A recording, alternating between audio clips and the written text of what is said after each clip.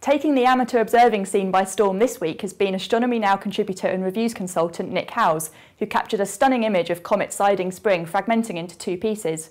He now joins us from his home in Wiltshire, having just spent time on the Faulkes Telescope doing follow-up observations. Nick, hi, thanks for joining us. Hello, Emily. Now, your story begins in your back garden where you were first observing the comet just over a week ago. What actually prompted you to take a look at it in the first place, and what equipment were you using there? The thing that prompted me to observe the comet in the first place was there's a web forum called Stargazers Lounge, and there'd been a heads-up call on there saying that the comet C2007Q3 was in Draco, quite near to a really nice edge-on galaxy called NGC 5907. And I thought, great, fantastic photo opportunity, go for that. So I set up the telescopes. The observatory itself is in my garden. It's an 8x6 kind of roll-off roof shed. There's a TMB refractor in there, another refractor side-by-side parallel for auto-guiding, and a range of different cameras. I was using an Attic 314L camera. Quickly worked out that I didn't really have the field of view to get both the galaxy and the comet in, and because I'd imaged the comet for the Royal Observatory Photographer of the Year competition last year, I thought I'll try another comet, it'd be quite nice.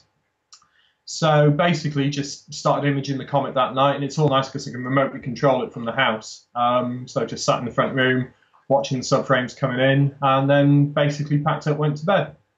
Next day did the same thing, and then I kind of noticed that something had changed in the comet. So did you then make more observations with your own equipment, or was that the point you decided to call upon the capabilities of the Faulkes Telescope? But after the second night, I basically kind of worked out that there's something had changed in the tail. I had some time booked on Faulkes anyway, and previously I'd been imaging another comet, 29P Schwassmann Watchman, for Richard Miles at the BAA, and just helping out in a little project there.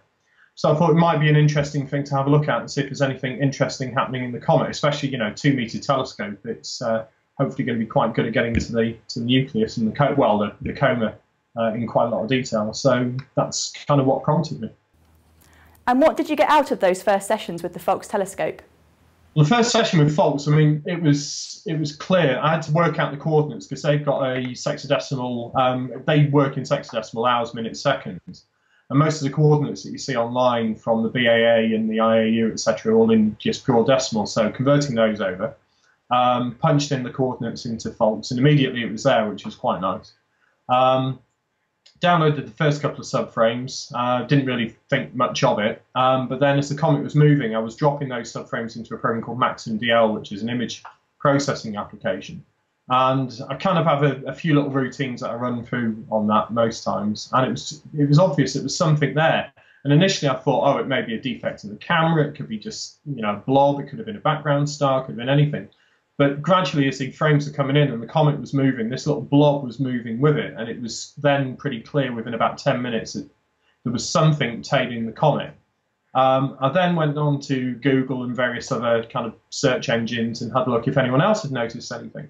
And people had said that they'd noticed a brightening in the comet at the previous weekend, but there didn't seem to be anything online, and I searched extensively, saying that the comet had split. So I telephoned Faulkes Telescope Control then and said, I think I've got something.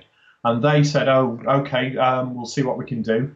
Then I was in contact with a few other people, and they put me in touch with the IAU's MPC, Minor Planet and Cometary Group, and the BAA as well. And they were amazing. The BAA literally instantly put the announcement up on their website, which was great.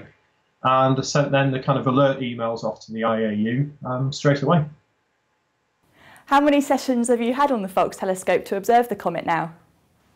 To observe this comet, I've had about 5 sessions. Just came off one now. Sadly, didn't really see much because the coordinates, I don't know if the orbits may be changing a little bit, but the Faulkes, I don't know if people know, but the Faulkes has got quite a small field of view. It's only got a 5 arc-minute field of view. Very high resolution, so it's fantastic for imaging, tight globular clusters, small galaxies, that type of thing. But extended objects, it's not so good for. So you've basically got to hone in directly on the nucleus to get this. And if the coordinates aren't exactly right, you won't get it. So the last 30-minute session, which is typically how long I get on Faulkes, is about 30 minutes. And by the time you've sleuthed the telescope to its new target, We set up all the imaging parameters, you set up the filters, etc. It's down to about 22, 23 minutes you get left. This time I didn't see it, and a school that were also doing observations, they couldn't find it as well. We think we've got the correct coordinates for tomorrow, so I've got another session tomorrow, and thankfully that's about an hour. So hopefully I'll be able to do further follow-on observations, because I've got a hunch that other things might be happening as well. Yes, you said you suspected there might be a third fragment as well. Is that something you're going to try and follow up on in later sessions? I am. It's interesting. The image processing routines that I'm using in Photoshop and Maxim, I'm using a thing called deconvolution, which basically allows me to kind of really tighten up the star field and the comet itself. And some of the images now are showing an extended kind of lump coming off the secondary fragment. It's very, very small, very faint. I'm estimating around about magnitude 20 to 21 even, which is just really, really faint.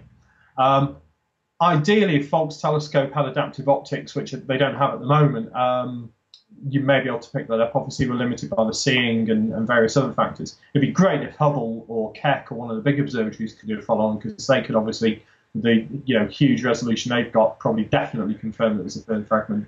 There was a professor at Michigan State University who effectively said that the comet should start to fragment and split up like this. So I do think there's a third fragment, but hopefully I'll confirm it soon if it starts moving away from the main comet. As well as support from other amateurs, your story has grabbed a lot of media attention from all around the world, I think even as far as Russia, Canada, Poland and Ethiopia. How have you found all of this media attention? It's gone a bit mental. I've had the Times, Discovery Channel in Canada, all sorts of newspapers all around the world, El Mundo in Spain, the Paris Herald, Wired, all sorts of different websites and newspapers have been covering it. It's been nice. I mean, I haven't had this kind of attention since I was in a pop group in the early 90s, where we kind of had similar kind of media attention with pop groups I was working with. So it's different, but it's not the point of what we're trying to do. Obviously, what I'm trying to hopefully show is that amateurs can still do valid scientific research. If you look at people like Hanny Van Arkel, for example, with the Galaxy Zoo project, she obviously noticed something that had been in the original Palomar plate since the 60s. But she spotted it. She said, "What is this?" And then, she's got all that fantastic follow-on and media attention, and she's got the Hubble looking at it in the next few days, as far as I'm aware. So, citizen science, yay. Do you think your discovery is going to change the direction in which your own observations go in the future? I hope so. I mean, comets have been quite good for me. As I said, the Royal Observatory competition last year, that was quite nice because I got into the kind of top 3 or 4 in the solar system section with an image of Comet Holmes. They're fun. They're transitory objects. They only come through. Some of them only come through once in a lifetime. This one, I think, has got an 11,000-year orbital period, so we're never going to see it again. And it's interesting, these kind of comets that come in from the Oort cloud and they swing by the sun, they're under enormous amounts of thermal stress. So you hope something is going to happen. And I think it'd be good for amateurs and people who've got access to Faulkes, the astronomical societies, school children at various schools and colleges around the world. If they can maybe focus on comets, they might find something pretty quickly. Well, good luck with the rest of your sessions on the Faulkes Telescope, and we look forward to hearing more from you. Thank you very much. Thank you. Stay tuned to www.astronomynow.com for more updates, and of course you can follow Nick Howes on Twitter @NickAstronomer. Thanks.